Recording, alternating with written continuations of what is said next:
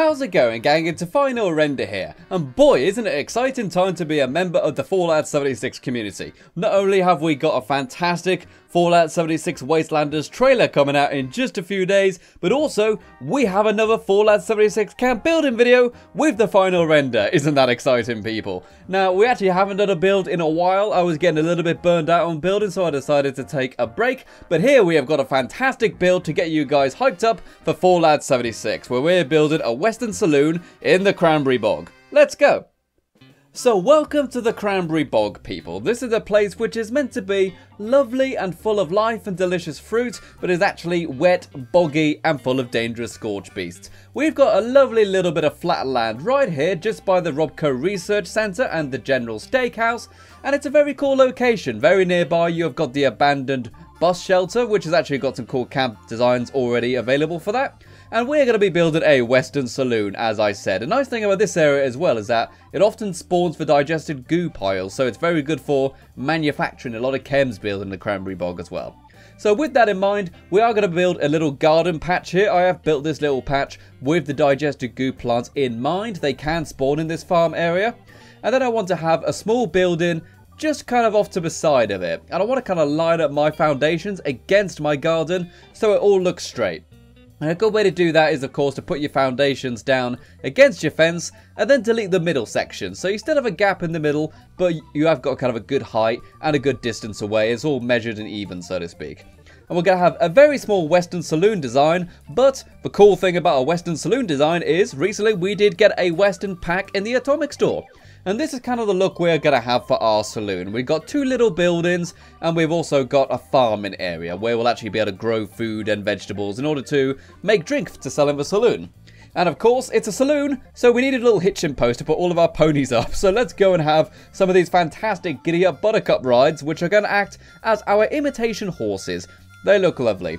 But of course, this is the final render channel. We can't just have stairs with gaps in the middle on our foundations, so how do we fix this? We build a foundation and attach some stairs like normal, but then we can pick up our foundation and move slightly to the side with it and attach some stairs to that one, so there's no gap in the middle. But then in order to move that foundation back into place, you need to attach an additional foundation to that one, and then you can attach some stairs to that second foundation. Sounds complicated, I know, but if you follow that video clip I just showed, you can actually get rid of that gap in the middle of the stairs. Looks lovely, I think. And we do need to have one of these giant grain silos. This is something I was a little skeptical at first. It looked like it was a bit too big to look like it makes sense in camps. But it works really well. It blends into the environment beautifully, and it looks really, really nice, as well as fitting that Western theme. Not only that, but if you're a survivor in the wasteland, you'd probably need a place to store grain, because you can't really mass produce stuff in the same way you can in modern times, of course. But we're going to have some nice things outside to kind of give it a more farm-like aesthetic on the outside. So, you know, we've got food troughs for the ponies, which are outside. We're going to have water pumps. And just overall kind of make it look like it could also be a farmhouse. But it's actually going to be selling liquor inside, which is fantastic. We do, of course, have these fantastic hay bales, which are a really nice thing. It's just a nice way to make the place feel a bit more natural as a farm area. And, of course, we need a toilet wrap. I swear, this little saloon has a perfect place for this little outhouse, and it's brilliant. And of course, the Western pack did have some iron cactuses, or cacti, and we've also got some regular cacti as well. So, nice bit of a mix there. The iron ones are very nice, but they are a bit small, unfortunately. I do have to admit they are a little bit small, but they do look good, and they fit the part. They're made out of scrap metal as well, so they've got like keys and razor blades and stuff on them to be the spikes. It's very cool. And right out the entrance, we got some cool lights. You know, we've got our Christmas lights up, just like rednecks. And I wanted to have a working chimney.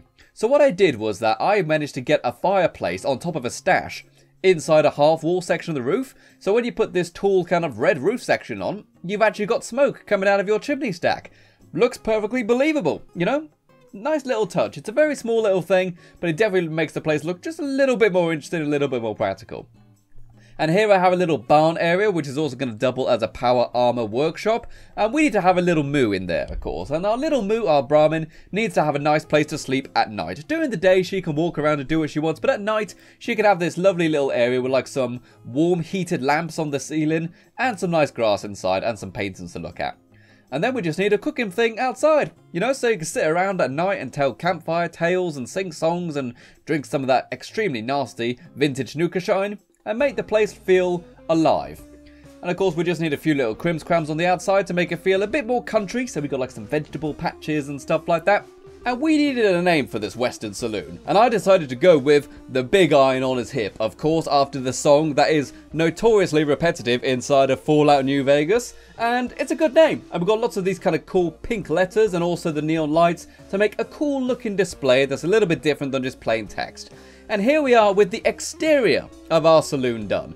This is exactly what I wanted, people. I wanted something that felt a little bit like a farm, but also to be practical for the player if you were just playing the game. So we got a lot of the ingredients you need to make whiskey and stuff like that here, and also, of course, cranberry relish, which you're in the cranberry bog, might as well make some of that, as well as some nice little human touches like the little plushies on the bench, just to make the place look a little bit more interesting. We've also got Bottle here. He's decided to finally join Fallout 76, and I love our little barn area for our Moo. She loves it in here. Nice little area for her to be warm at night.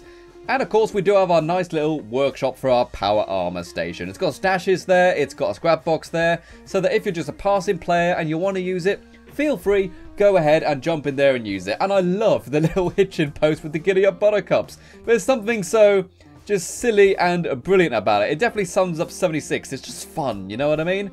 And I actually really like the kind of porch we've got here, the patio area, where we've got like some seats and a spitting battoon and stuff like that, where old Grandpa John will sit there and just chew tobacco and play his guitar all day. Why not? Definitely feels Western to me. And now we're moving on into the interior, and I want to have nice wooden laminate in here. Something which I don't like about the wallpapers so far is that we've only got clean wallpapers. It would be nice to have some dirtier, more rough aesthetic wallpapers, I think, to make it look a little bit more fitting with the environment of 76. And of course it's a saloon, so we need a big bar with a lovely rustic sink, and we use some shelves to actually build the bar. And of course it is a saloon, so we need a round table where people can sit and play some Texas Hold'em poker. Sit around, yell at each other, probably shoot each other after a few hours, you know the gist. And we definitely wanted to have a really nice decorated bar, packed full of like taxidermied animals and display cases and kind of Western themed posters to make it feel really believable and really lived in, you know, fill the place and stack it. And of course we've got lovely display cases to put alcohol on, such as vintage Nuka Shine, and we've also got the refrigerator and stuff to make the place be practical as well for the player. And with it being a Western saloon, of course, we need some Western themed guns on the walls, so we're going to have things like hunting rifles, you know, Western revolvers. We're even going to have like the Gatling gun. I mean, that was around in that time after all, so it doesn't make too much nonsense to go and put that there. And for the most part, just have lots of tables, taxidermied wall paintings and stuff like that. You know, just nice things like that that make the place feel believable and kind of like a bar. It doesn't need to be 100% Western, but it needs to be Western enough to where it doesn't look too sci-fi. That makes sense. So things like lever action rifles, black powder rifles on the walls, and lots of country wooden furniture, which looks really good. And of course, we actually do have a little area at the back. This is going to be a secret area. But the cool thing about this secret area is that this is where we're going to have all of our crafting stuff. So, you know, it's there, it's out of the way. But we do, of course, have this fantastic Nuka-Cola vending machine door. And this door was actually added to the Atomic Shop the day I started this build. So I was so happy they added this. It means we can have like a secret speakeasy area in the Western Saloon. So this is where, you know, it's Western Virginia after all. This is where you can do all your moonshine in and stuff like that. You can make all of your illegal beverages in this tiny secret area behind the Nuka door. And it works really, really well.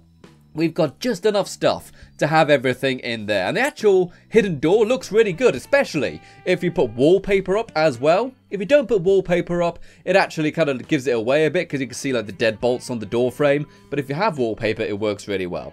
And here we are with the interior fully done.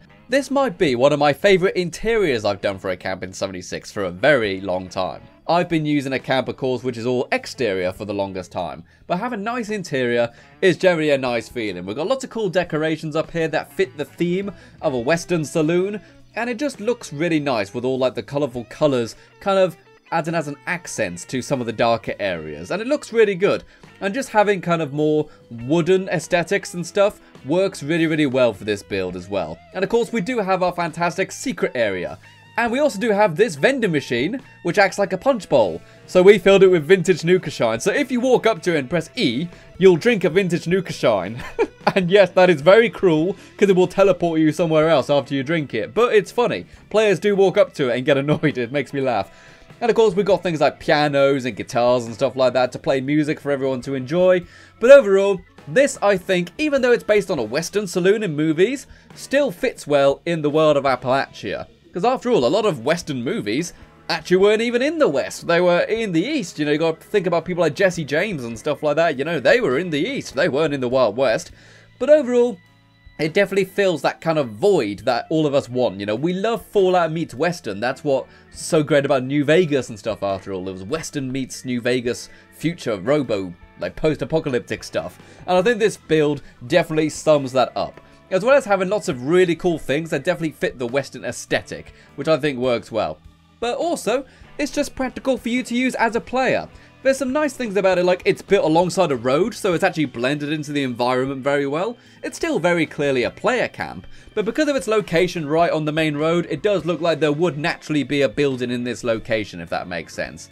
But overall, it just has a lot of the fun humour and a lot of the fun colour that we really like in Fallout 76, with the practical purpose of being good for gameplay, along with filling that Western New Vegas aesthetic.